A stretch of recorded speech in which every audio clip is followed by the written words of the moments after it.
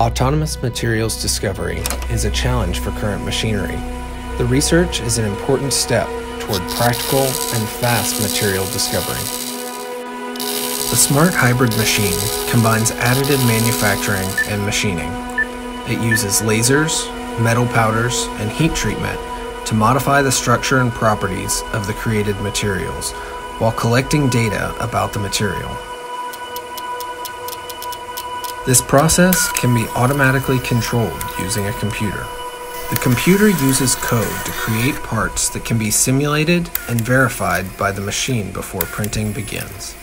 The synchronous use of a high-speed camera and other instruments allows for faster data collection, which will speed up the discoveries of material properties.